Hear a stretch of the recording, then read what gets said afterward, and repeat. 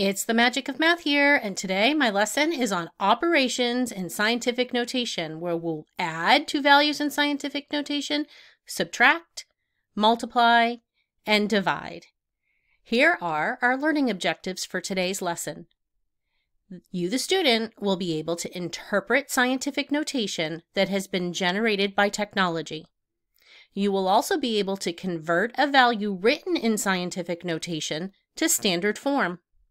And last, you'll be able to perform operations with numbers written in scientific notation. Here's the essential question I'd like you thinking about today as we proceed through the lesson. How can you apply exponent rules to perform operations with numbers written in scientific notation? So that's what you're going to think about as we go through the lesson today. Let's begin with reviewing what is scientific notation. Scientific notation, by definition, is a product of two factors, where the first factor is a number with an absolute value greater than or equal to 1 and less than 10. And the second factor is a power of 10 with an integer exponent. So here we have a number written in scientific notation. It's a product of two factors. The first factor is a value greater than or equal to 1 and less than 10. So it has one significant digit to the left of the decimal point. It's multiplied by a power of 10. So this power of 10 means the base is 10 and the exponent is an integer.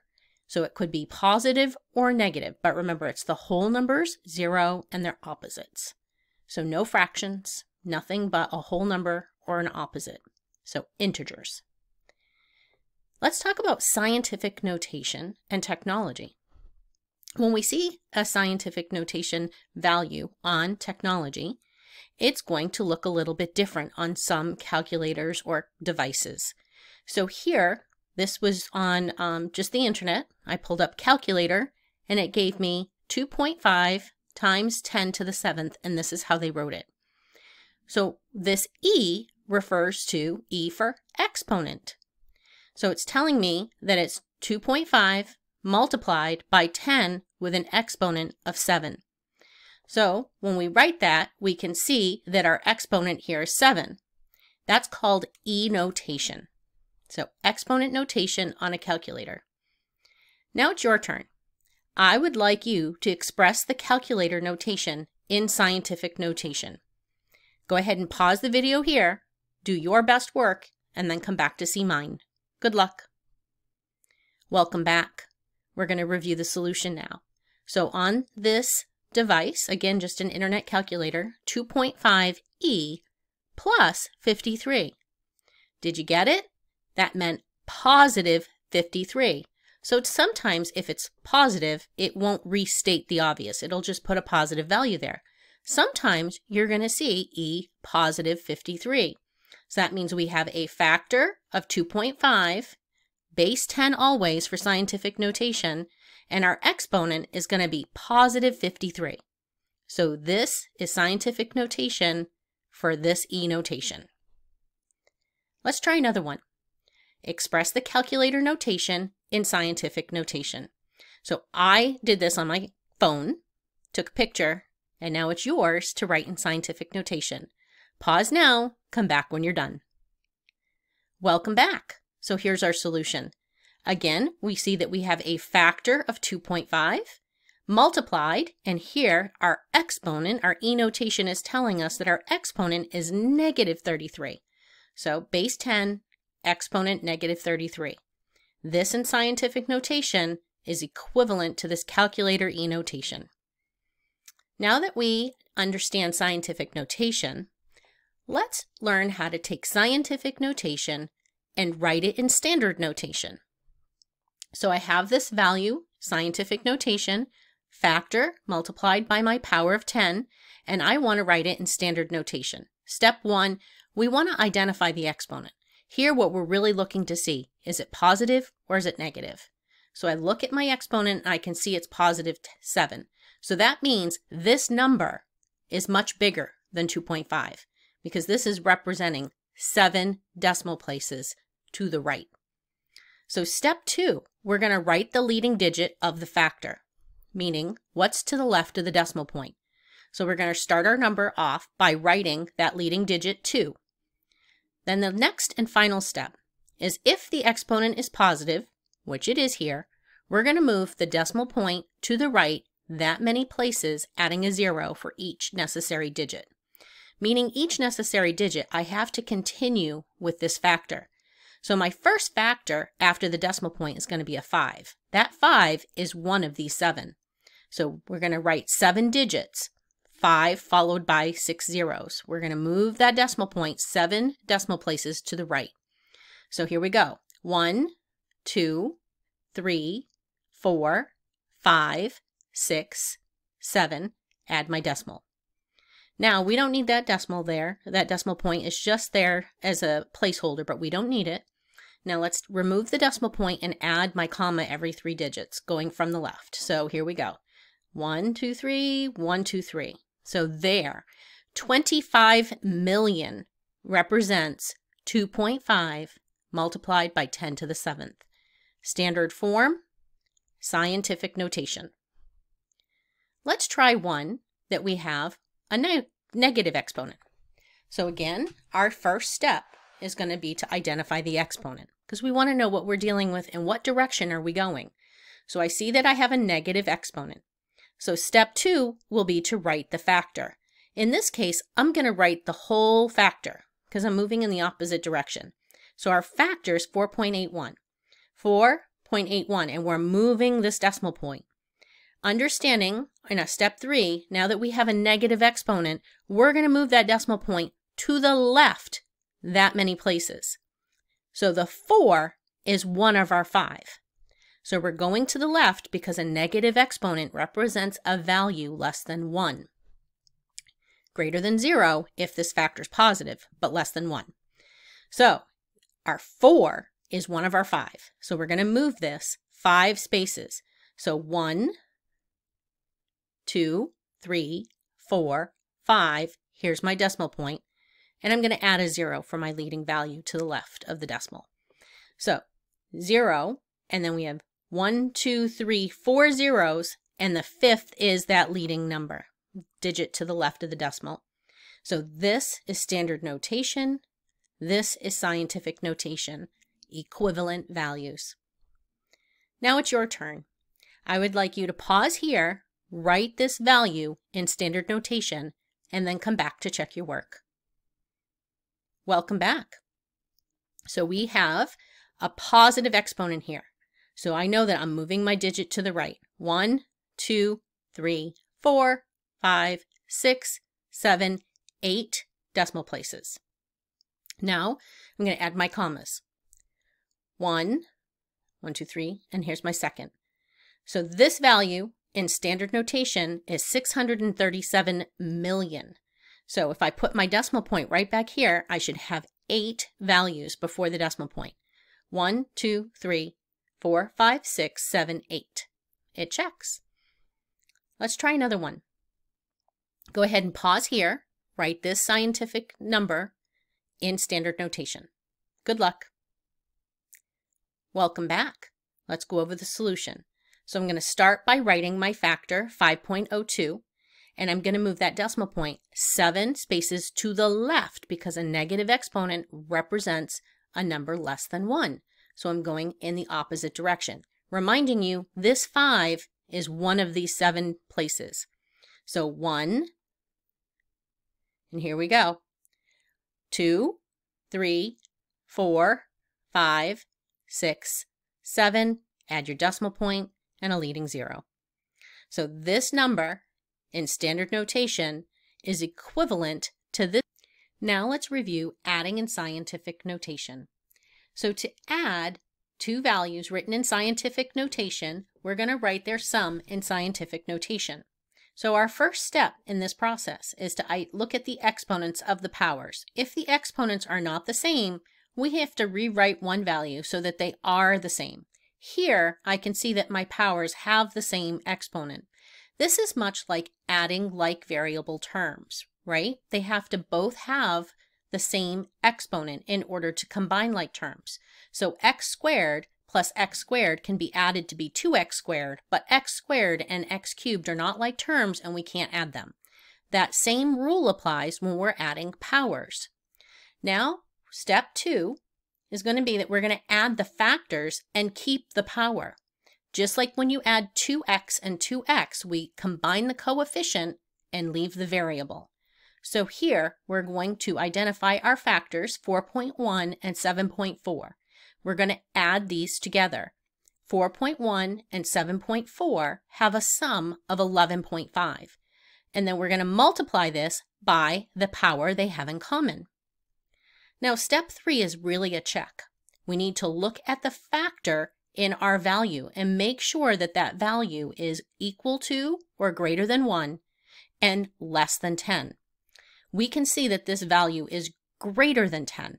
So we have to make some adjustments so that this is written in scientific notation like the instructions say.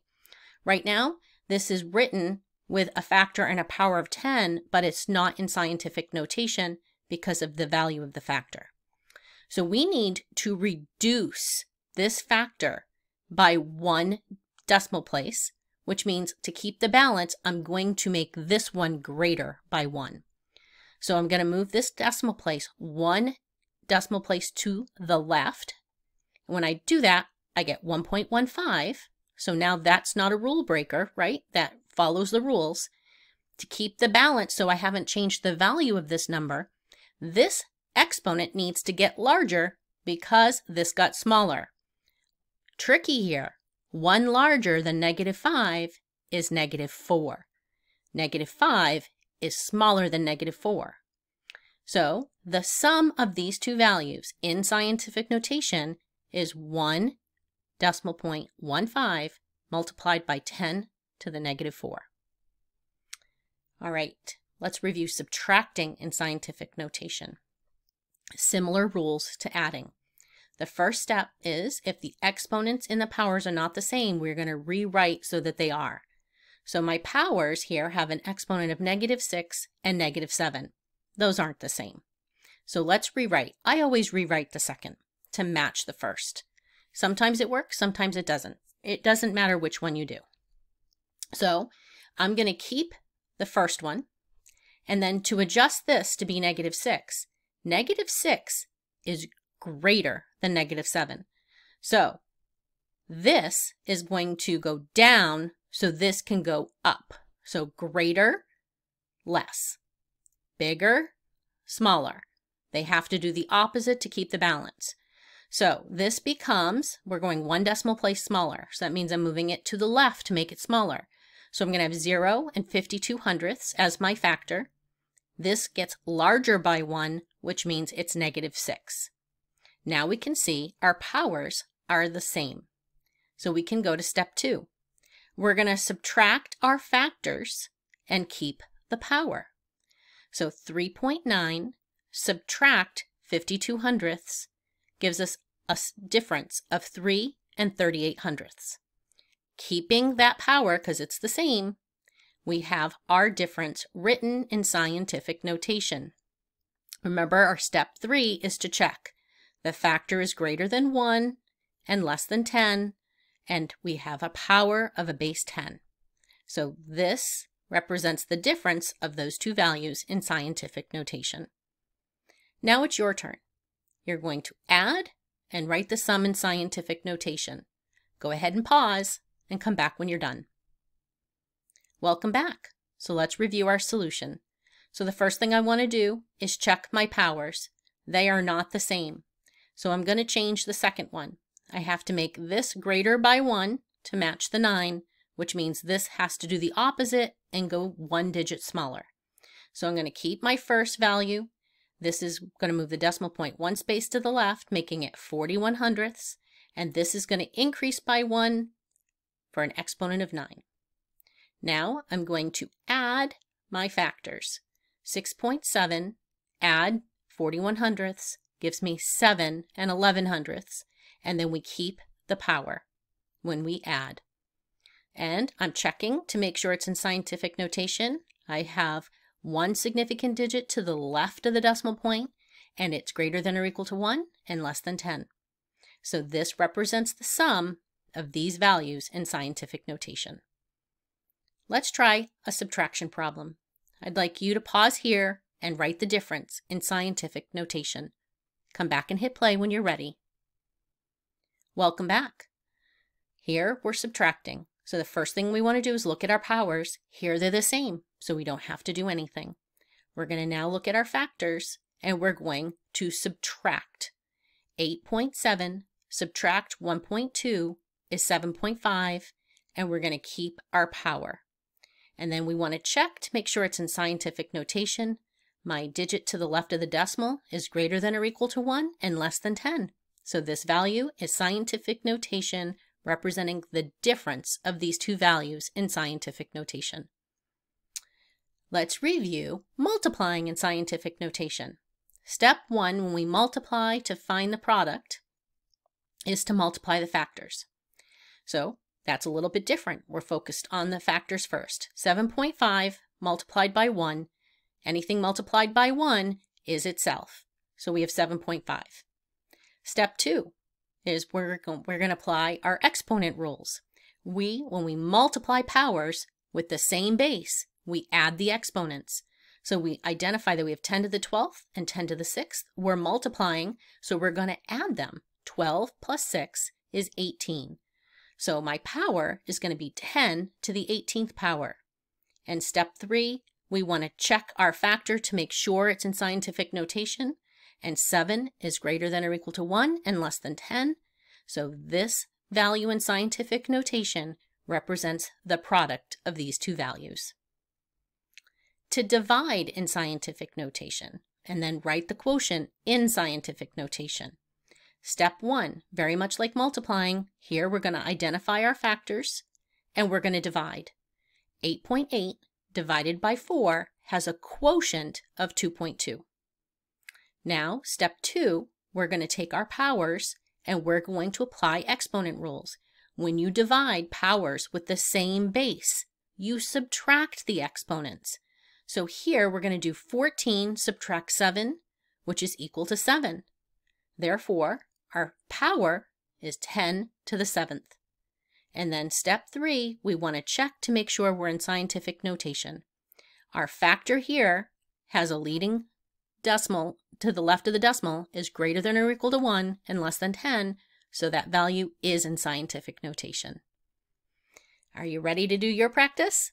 Here we go. We're going to multiply and write the product in scientific notation. Pause here, do your best work, and come back to see mine. Welcome back. So we're multiplying. So the first step is to identify our factors and multiply. 2 multiplied by 3.4 is 6.8. Now we go to our powers. We're multiplying, so we're going to use our exponent rules, keep the base 10, and add the exponents. So negative 4 add 9 is positive 5. So write our power of 10, 10 to the 5th, and it's in scientific notation because 6 is greater than or equal to 1 and less than 10. Your turn again. Last one. I'd like you to divide and write the quotient in scientific notation. Pause now. Come back when you're ready. Welcome back. So to divide, we're going to look at our factors first. We're going to divide 6.3 divide by 3 gives us a quotient of 2.1. Look at your powers. I have 10 to the 8th and 10 to the negative 4. When we divide powers with the same base, we're going to subtract the exponents. 8 subtract negative 4. Keep, change, opposite. So rewrite that to be 8 add the opposite. So 8 subtract negative 4 is the same as 8 add 4, which gives me 12. So that tells me that my exponent is 12 with a base of 10.